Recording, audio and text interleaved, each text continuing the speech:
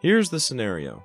You buy a new gun and after a few games you want to change how the gun shoots, but you don't know what to do. Well, here's some teching info I know you'll need. In this video, I'm going to address gear ratios.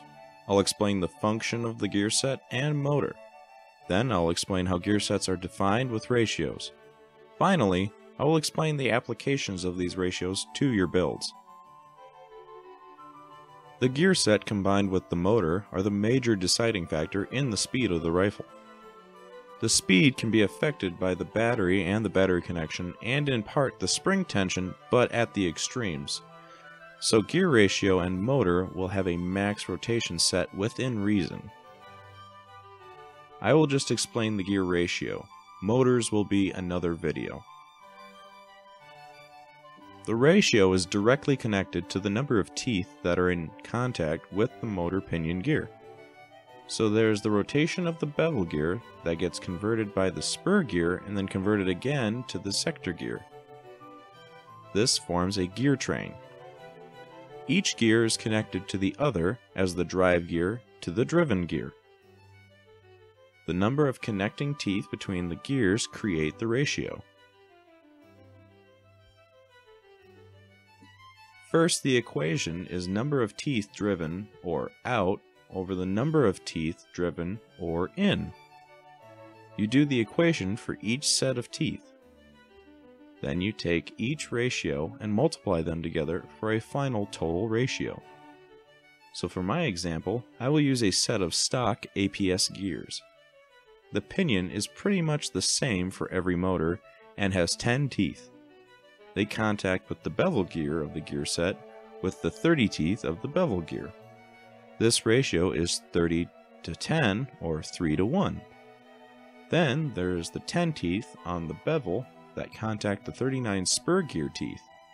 This ratio is 39 to 10 or 3.9 to 1.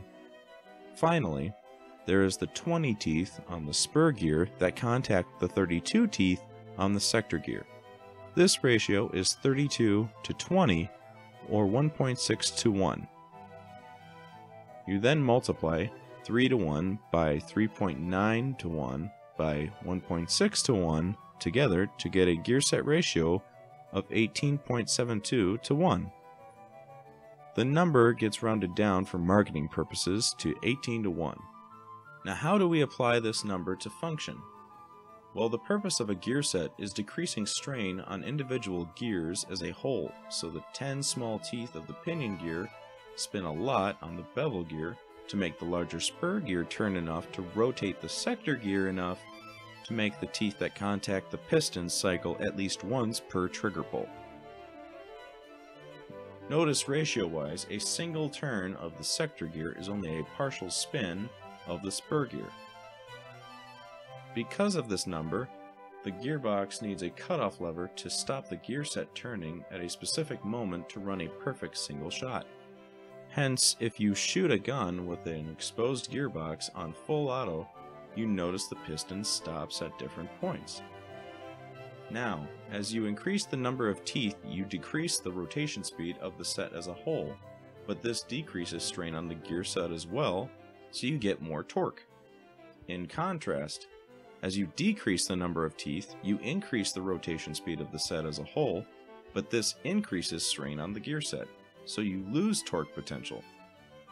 Remember that the materials used to make the gears plays heavily on how far you can push the strength of the gear set combined with stiffer springs.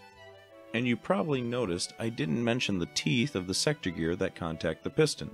Those are not part of the ratio. If you read any forum, you notice that people say over 18 to 1 is a torque set and under 18 to 1 is a speed set. And there are rough estimates on how these sets translate to RPS. So here is how you use the info. If you want high RPS with no consideration for FPS for this APS gun, you can change the gear set to 13 to 1 and use an M100 spring for roughly 330 FPS. This combination is lower stress.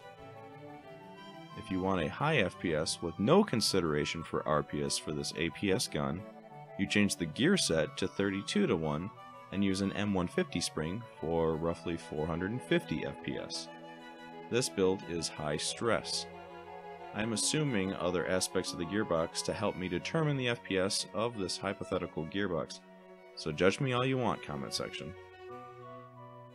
I will say that with this info, you can make a custom build that you feel is balanced for what you want out of your gun.